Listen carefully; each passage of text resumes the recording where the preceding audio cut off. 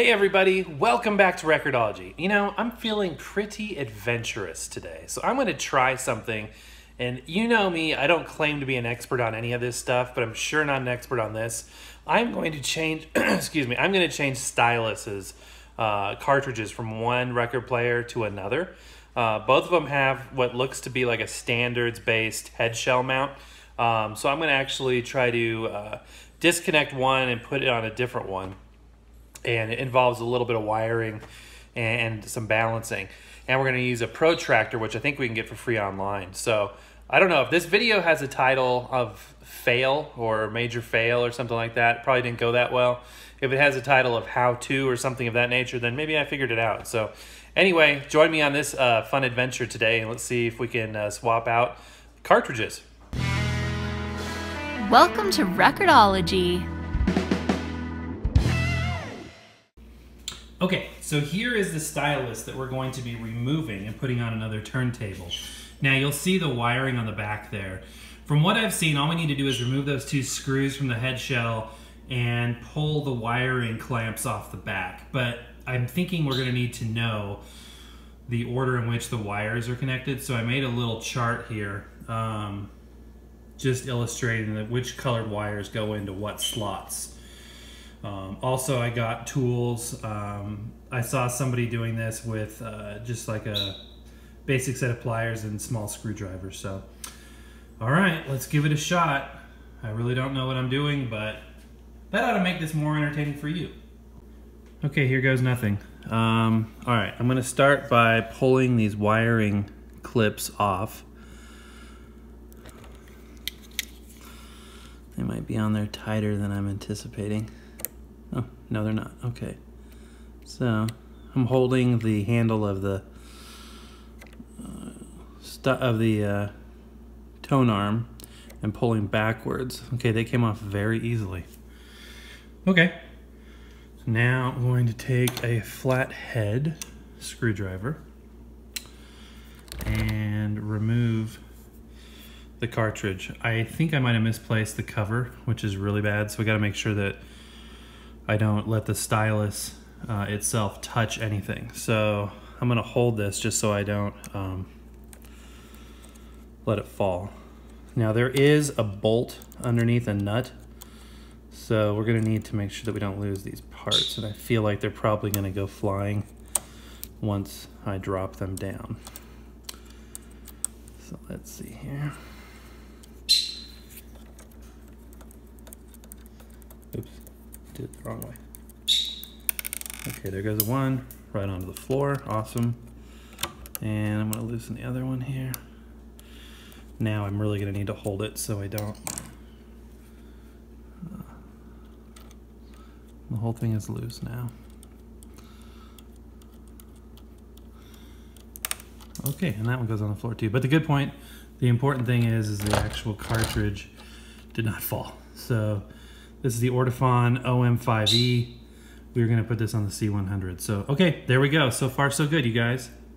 Okay, guys, so I removed the stylus from this machine, which is where the Ortofon is gonna be going. It took a little bit more muscle to get these wires off. They were a little tighter. So I actually had to use the blade on the Leatherman, not just the pliers. It kind of took both wiggling and jiggling. Also, the wire configuration is different. So I'm going to wire it in the same way it was on the other machine. But I did write down the wiring configuration of this one as well. So also, let's see if you can see it. I'll use the pliers to hold it. The screws coming off of this machine had little washers, little plastic washers, which I think will be good to have. So I'm kind of interchanging some parts off of each one. They all fit, they're all standards based. Also the nuts on this one were rounded. So I'm stealing the hex nuts off of the other one because I think that makes more sense. Okay, so the first thing we're gonna do is we're going to very carefully put the bolts in to hold the cartridge in place. So I'm not going to bore you with that because that's just going to be a bunch of pictures of my hands. So I'm going to put those screws and nuts in place and get this physically on the assembly. So it occurred to me a minute ago, why am I doing this with the head shell attached? I'm going to take this off, and that way I can work on the mat or some other place. But the U-turn didn't have the ability to take the head shell off easily, so that one you have to do while it's attached. But this one, I am pulling it off, so I can do that separately. Okay, this is a lot easier. I can see how this just will make a lot more sense. So it's pretty flat, even though this finger rest goes up a little bit, I can still hold it pretty flat. So what I'm going to try and do is put these screws in from the bottom, and maybe that'll help stabilize it, because it was really hard to do while it was loose in there. So I'm going to slide them to the front for now. Alignment's going to be a big part of this going forward, but for now we just need to get it on. So again, being very careful not to touch the stylus. I'm going to, and there's two slots you can see, and I see this metal thing. I'm not sure if that's like a grounding plate or whatnot, but there's two notches here that need to align with the screws. We're going to just kind of loosely put that in there for now. Cool. I've already made more progress than I had before. And now I'm just going to thumb screw these screws on and see if that does the trick. Again, we just need to get it physically mounted, and we'll go ahead and wire it like this too, and then we'll do the alignment, obviously when it's on the tone arm.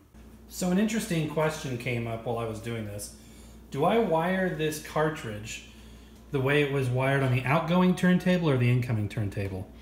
Is it specific to the cartridge or is it specific to the turntable? And doing some research, it looks like it's specific to the turntable, not to the stylus. So I wired it up the way that the previous Audio-Technica stylus was wired on this. So if you're screaming at this and you know that I'm about to blow up my turntable, enjoy. Okay, so I put on the leads where I believe they need to go. It went on a lot easier than it came off. I've got the new screws and kind of put in here loosely because we still have to align it. The head shell assembly is ready to put back on, so I'm going to do that. Let's see. It's been a while since I've installed this, so I don't know if it clicks or... Yep, it clicks. And then screw that on tight. Cool. Now, obviously, we need to do the most important part, which is the alignment. But in the meantime, I'm going to go ahead and put the Audio-Technica stylus back on the other turntable. I'll be right back with you. Then you got to print off a Stevenson protractor. They're for free online. If you Google it, you should be able to find a few examples. And there it is. Okay, so once you print off the Stevenson protractor, and it's available a couple different places. VinylEngine.com has them, although you have to create an account. There's another site that I found where you don't have to create an account and they have them, but read about it, learn about it. But typically what you're able to do is just print this off on an 8.5 by 11 sheet of paper. And the idea is that we're going to have the spindle here and use these two what are called null points to align the cartridge. But the first thing you need to do is, and this is kind of sketchy, but you need to punch a hole in the middle, and this is going to be, I want to be as precise as possible, but you got to punch a hole right here. Kind of going soft until it grabs. And okay, it's kind of nerve-wracking. Okay, that's pretty dang good actually. So yeah, you want to have that. Obviously you can put the spindle there, and then I'll show you how to do the next part. Okay, I trimmed this a little bit more just so it didn't hang over the edge. So once you've got your hole punched as accurately as possible, I found it's actually a little bit too small. So now there are people, and the Stevenson protractor is one of multiple methods and ways to do this. For me, it seems like it was a very common one, so I went with that. It makes sense to me too. But there are people that take this to the nth degree and have this printed on fiber core, and they order professionally made ones. And you know, we're not doing surgery here. We're just trying to listen to a record. So I'm taking it with a grain of salt. So getting that aligned as well as possible, I'm now going to push down on it. I feel like we've achieved a reasonable center. And now what we are going to do is align the cartridge. So obviously we have it here, and what you're going to want to do basically is you're going to want to align it so that it's squared up on this null point and on this one. Now obviously when I rotate this over, you can see that this one doesn't line up, so you have to rotate this forward. And then so you're going to do an alignment here, rotate it forward, do an alignment there. Those are the two null points according to the Stevenson methodology, and we'll give it a shot, see how it works. And right about this time, you're probably saying to yourself, wow, I'm really thankful that my turntable came with a pre-installed and pre-aligned cartridge. And I have to agree. Now you may notice the lighting is changing because I'm doing this on and off throughout the day, so I apologize for that, but definitely this isn't something I would want to do every day just for the fun of it, but significant upgrade like this, it's worth doing it. So let me adjust the shot a little bit and we'll go ahead and do the actual alignment. And basically, the gist of it is that you're going to use those lines on those two squared areas to make sure that the stylus is perfectly in line with that. So, all right. Okay, guys. So what we're going to do now is we are actually going to position the stylus over the first null point, and you're going to actually put the needle physically on that cross dot, the cross section. I apologize for my shaky hands. You guys know I have shaky hands. Try not to drag it while it's down, obviously, but you're going to do your best to get that stylus to be on that actual cross section there. So it's going to take some doing there. There. That looks pretty dang precise. Now, you can't see it from this angle, but looking at it head on, the stylus is definitely at the wrong angle, so, or the cartridge.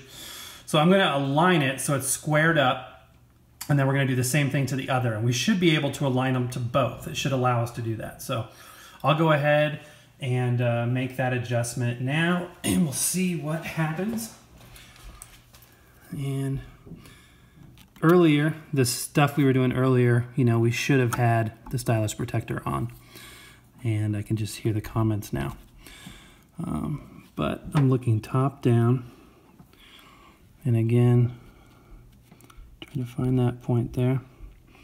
It's tough because the head shell itself isn't, you can't align that. You can only align the stylus and the cartridge, so gosh, it's hard to do when you got shaky hands.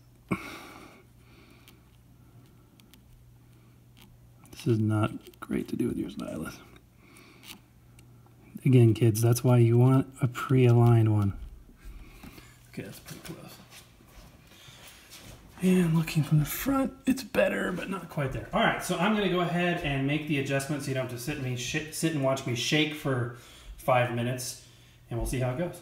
Okay, I got it as close as I could. This is, I don't want to say I wish I hadn't done this because it definitely gave me an upgraded stylus cartridge on this turntable. But I will say this, it's definitely been a bit more work than I thought it would be. But I couldn't, and the one thing that makes it difficult too is this cartridge, as you can see, doesn't stick out square like the Audio-Technica one does from underneath the head shell. So it's hard to align it looking top down, which is I've seen the way a lot of people do it. So I had to do it from the front, which is a little bit more difficult and time consuming. But what I was, and you gotta realize that with a record player, you know, if you have a linear tracking head, which literally, instead of swiveling on an arm, will literally slide across like this, you're not going to get perfect tracking because it's going to be aliasing to the left out here and aliasing to the right in there.